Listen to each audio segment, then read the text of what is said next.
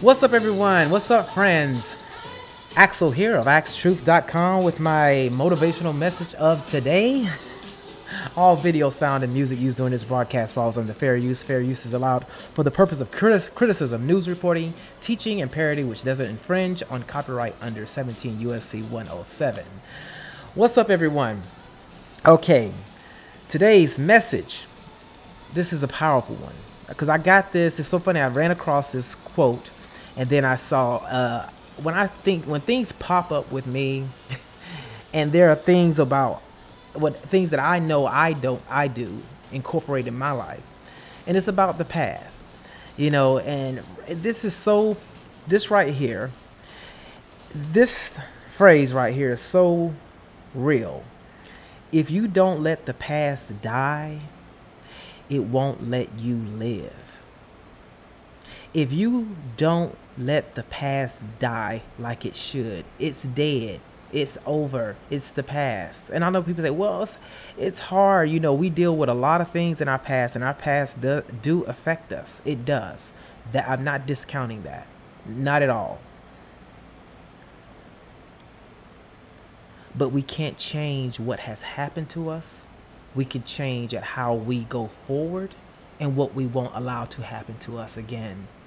We can change and make sure what happened to us, that we don't do that to someone else. We don't repeat that behavior. We don't treat others as we were treated. We will treat other people, treat everyone like we want to be treated. Don't live in the past. You let it die because you're not living. You're stagnant here. See, when you hold on to the past, when you're hooked into the past, you're hooked back there. You're hooked. You hooked on something. You're not allowing someone. You're not letting people off the hook for who have hurt you, who did you wrong. The only person that wins,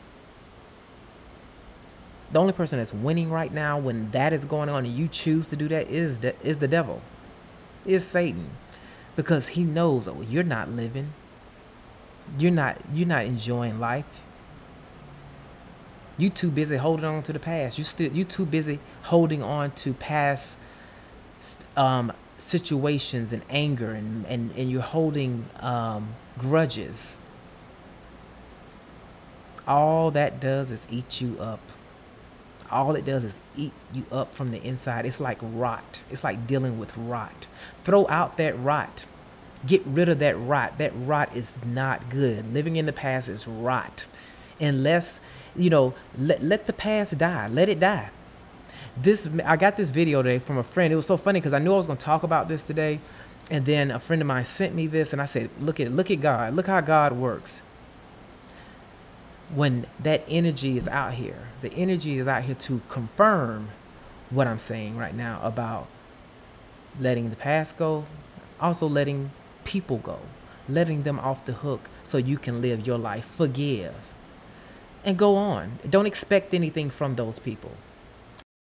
So today's scripture, it says, and my God will meet all your needs according to the riches of his glory in Christ Jesus, which is, of course, Philippians 4:19, I'm sorry. So it says, let people off the hook. God has seen everything that's happened in your life. The injustice, the bad breaks, the person who did you wrong. Those people cannot pay you back. They cannot make you whole. No matter how good a person is, they cannot give you everything that you need. Only God can meet your needs. He said he will give you beauty for ashes. He said he will pay you back double for the unfair things that have happened. Quit looking to people to make it up to you. Quit trying to get somebody to apologize, to admit that they were wrong, to give you what you don't have. It says when you let people off the hook and quit trying to make them perform perfectly and keep you fixed, not only will their life be better, but your relationships will improve. Let people off the hook. I thought that was just great. Let people off the hook. Don't allow people to take your joy, to steal your joy, the little joy that you have. The little joy that you have that you're trying to create, gain. You have to get that joy. You have to keep and hold on to that joy.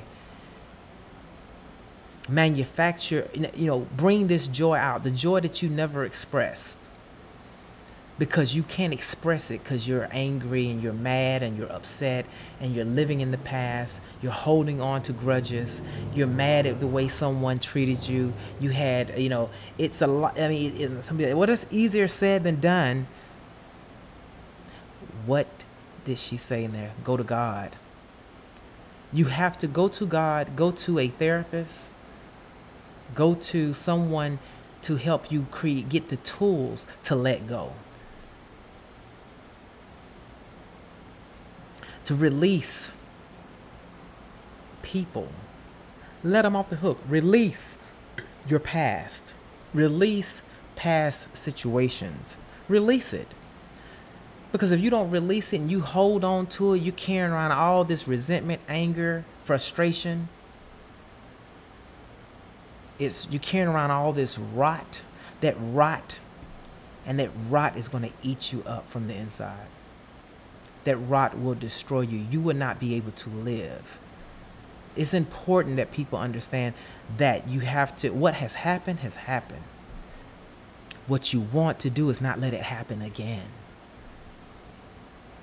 Don't let it happen again. Don't repeat bad behaviors that was inflicted on you and do it on other people, because that's easily to do. That's easily done too.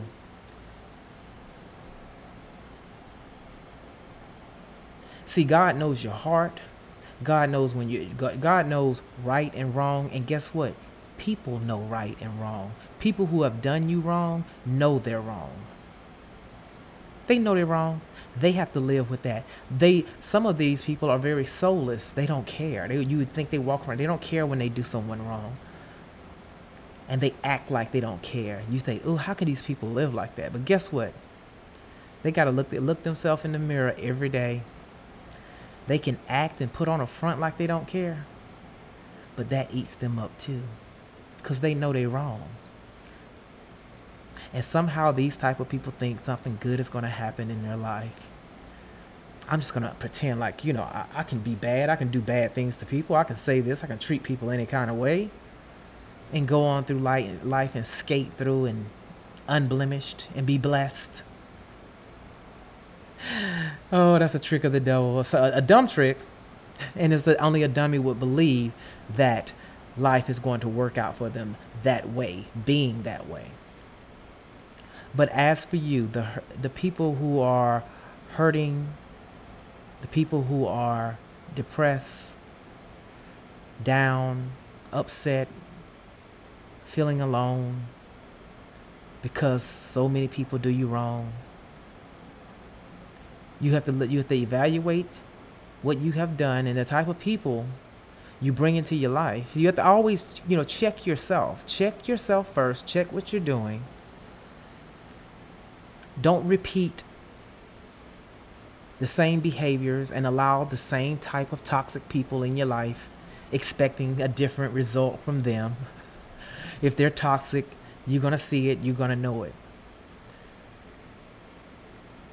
Get around people who are positive, uplifting, and then you'll be positive and uplifting. Change. You have to change. You have to do something different. And most of all, you have to let go of the past. You really do.